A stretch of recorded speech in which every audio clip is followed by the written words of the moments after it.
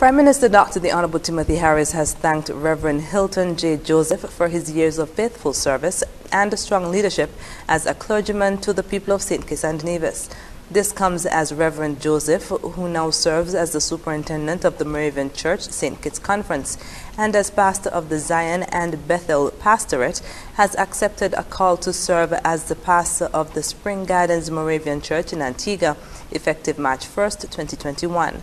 Reverend Joseph and Mrs. Joseph stopped by the office of the Prime Minister on Monday, January 25th, where Prime Minister Harris expressed his profound thanks to the Reverend for all he has done over the years and extended to him his best wishes as he prepares to take up his next assignment.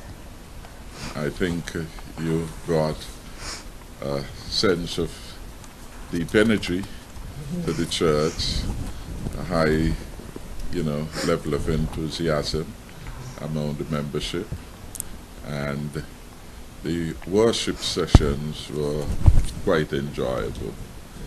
So for all that you have been able to accomplish to the church family, for the country, your prayers of support for the government and for the country, I want to record deepest appreciation and wish you all the very best in your new endeavors. May fond memories of our... Reverend Joseph has served the people of St. Kitts and Nevis since 2008. Reverend Joseph said he is happy that over these years he was able to positively impact the lives of the people of St. Kitts and Nevis.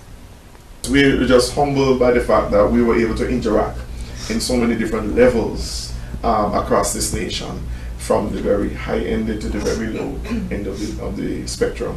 And we give God the glory, the praise, and the honor. So, good sir, we want to thank you and the cabinet and just the people of this great federation for opening up their hearts and resources and just the love to us. Reverend Onita Samuel Warner will serve as the pastor of the Zion and Bethel Pastorate in St. Kitts, while Reverend Erwin Warner will serve as the acting superintendent of the St. Kitts Conference. Both appointments take effect from March 1st, 2021.